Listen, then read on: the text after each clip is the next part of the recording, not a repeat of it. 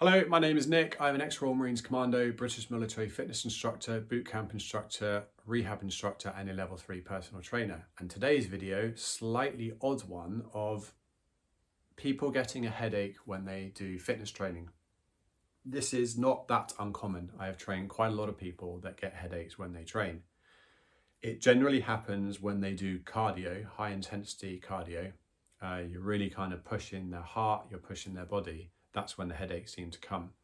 If you're one of those people that suffer from headaches and it's stopping you from doing exercise, I have 2 people at the moment that I train who get headaches when we do intense cardio things.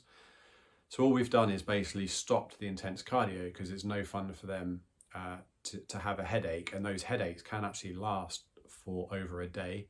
And one of the ladies I train gets such bad headaches, it actually knocks her out for about 24 hours and she has to lie down because it's so bad. So with those people, I reduce the cardio and we focus on basically weights.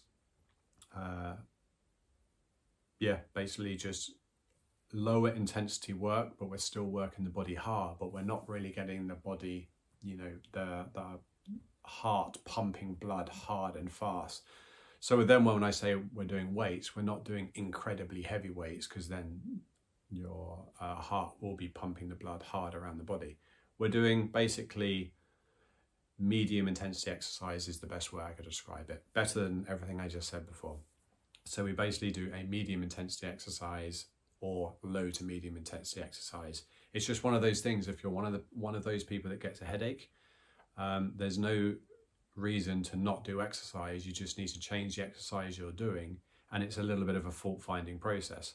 So with the 2 people I have at the moment, and just focusing on the woman in particular, we had to fault find what works for her and what doesn't work for her. So I actually have a journal of exercises that when I include a new exercise for her sessions, if she then messages me via the phone saying, yeah, I actually had a headache after that session, then I put kind of a little warning against that exercise saying, okay, this is a new one we added, she didn't like it, so we either take that one out, maybe try it at another time as her fitness levels improve. So it's a bit of a fault finding, and we have been able to include a lot of the exercises that to begin with gave her a headache. We took them out. As her fitness levels increased, we were able to then bring them back in slowly, and she's actually fine with them. So it's a gradual curve with her. We can't go hard and fast, but she was adamant that the headache would not stop her. And also a male client that I train was adamant that his headaches would not stop him. They both do exercise. They're both very fit. Again, it's just a fault finding. Have a little journal, write down what exercises are giving you the headache. Generally, in my experience, it's the higher level cardio sessions that give people that headache. Hope you liked the video. Please like, please subscribe and leave a comment. And I say in all my videos, I don't know how to build a house. I don't know how to fix a car, but one thing I'm pretty good at is fitness because I've done it for over 20 years. Thank you for watching.